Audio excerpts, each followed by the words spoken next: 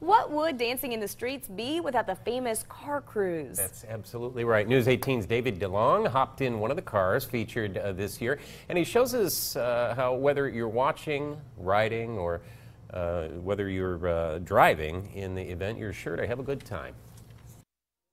Whether you like white walls, red walls, hot rods, or muscle cars, there's a little bit of everything for car enthusiasts at Saturday's Dancing in the Streets, including Dayton resident Rob Grimes's 1969 Pontiac GTO Judge. It's a 400 cubic inch high compression V8 and with 366 horsepower straight out of the factory. Grimes says he's owned a few classic cars in his life. He says his favorite ones have been ones that influenced him when he was younger, including people he knew who owned a 62 Pontiac Grand Prix and a 63 Chevy Corvette Stingray. Grimes says when he bought this car, he wasn't looking for one, but the idea came up. Somehow I got to thinking about my two buddies that had the 69 GTO Judges, and I started to focus on that and found one and got one, and I'm just really happy with it. My wife's very supportive of it. She seems to really like the car. When I showed it to her on the internet, she says, well, you better go buy that. Grimes is going to be driving his car in this year's cruise.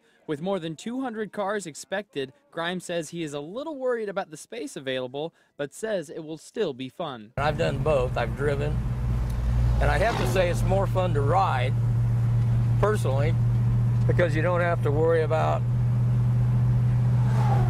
running over anybody. Still fun, but it can be a little tense. The car cruise will start Saturday at 7. David DeLong, News 18. And be sure to catch our live broadcast at Dancing in the Streets. The hour-long show gets underway Saturday at 6 o'clock.